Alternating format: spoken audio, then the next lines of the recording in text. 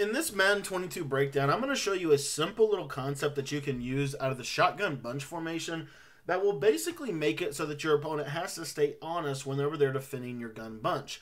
Now, if you're new to the channel, go ahead and hit that subscribe button below. It's completely free to subscribe to the channel, and it just allows you to stay up to date with the latest tips and strategies that we release every single day here on the YouTube channel. Now, in this video, we're talking about the Seattle Seahawks offensive playbook.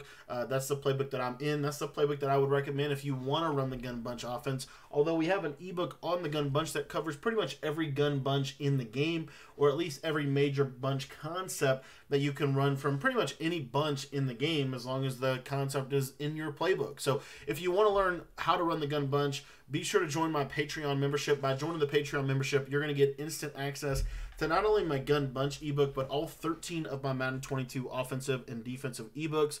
So if you're interested in taking your Madden game to the next level, I would really encourage you to join the Patreon. You can do that by clicking the link in the description of this video.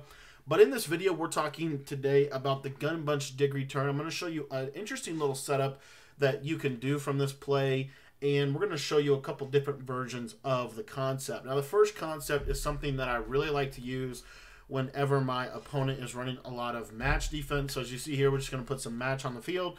All we're going to do is take the slot, we're going to streak him, and what you're going to see is against pretty much any match coverage in the game, this is going to be a one-play score. So this is a very versatile play, however, because of what we can do whenever our opponent decides that they don't want to run match against it, but what they want to do is they might want to run some underneath coverages. So as you can see right here, we're going to run some underneath coverages here. And all we're going to do from a setup perspective is we are just going to take the slot and we're going to put him on a slot apprentice post. We're going to take the running back, we're going to put him on an out route, and then we're going to take that solo receiver and put him on a vertical fade. So it looks kind of like this. And at the snap of the ball, you're going to look real quick to your little routes underneath. But if they're covered, this little post route right here is really, really effective out of the gun bunch for a couple different reasons.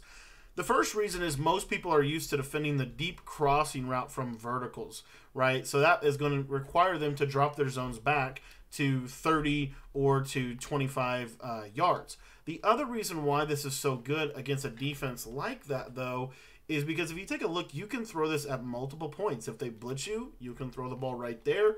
And if you notice that that zone drop that catch is going to happen right at about the 20-yard mark. So another reason that I really like this concept, though, is you have like the ultimate check down in this little zig route to Brown, or this return like deep zig. What you're going to see is against pretty much any coverage in the game, you can just throw that right there.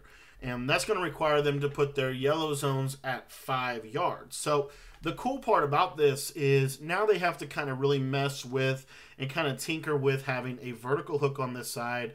They have to have a hard flat on this side. So it might look, the defense might honestly look something like this right here. And then on this back side here, not only are we going to have a cloud flat, but we're also going to have a hard flat as well. And then the user is going to be in the middle of the field. So now what we're going to also be able to do within this concept is we can take this running back and we could create something like this if we wanted to, where we have a little wheel route, out route concept. So it's still going to clear out all those zones, but you still have this zone on the side, or that post on the sideline. Now I will say with that, because of the fact that we don't have zone drops here, the players covered it significantly better than they would in a regular game. Okay, so that's kind of the beauty of this play. This play is really designated whenever you start to get a lot of double Mabel. This is a very, very good concept. Now, if you want to, what you can also do out of this is you can take the back and put him on a ghost route or a simple option route. I love those two reads.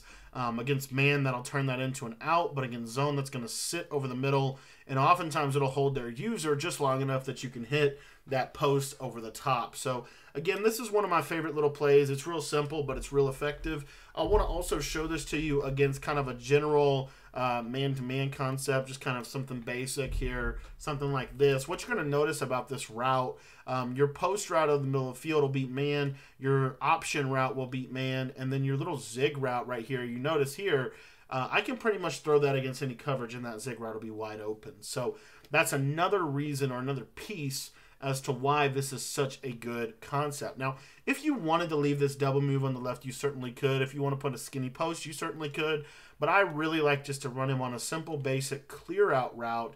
And then again, like I said, against any coverage, it really doesn't matter. So like you'll see here, here's just a base cover 2 sink. We can throw this zig route all day long. And it just comes down to who they're going to use her. Most of the time, they're going to use her this post. Just telling you from personal experience, most of the time, they will use her the post route, okay?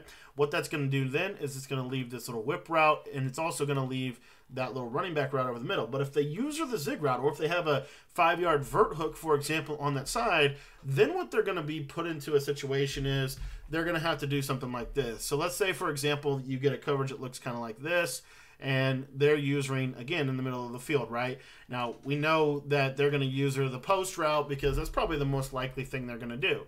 Well, now what you're going to have late on or early in this play is this little check down right here to the back, and you can just get yardage like that. So I love this concept. Literally beats every coverage in the game. If you want to learn more about the Gun Bunch offense, or if you just want to get better in the game, like I said, I got 13 ebooks over at my Patreon membership. I'm going to put a link in the description so you can go join that. Again, it's only $10 to join the Patreon, but as soon as you join, you get access to everything. All the ebooks are in there. Everything. You have a personal messaging platform with me where you can ask your questions or get everything answered. So again, if you're looking to get better at this game, I really would consider you to tell you to join the Patreon membership. Again, there's a link in the description. So if you want to join, head on down to the description, click that link down below, and check out the ebooks.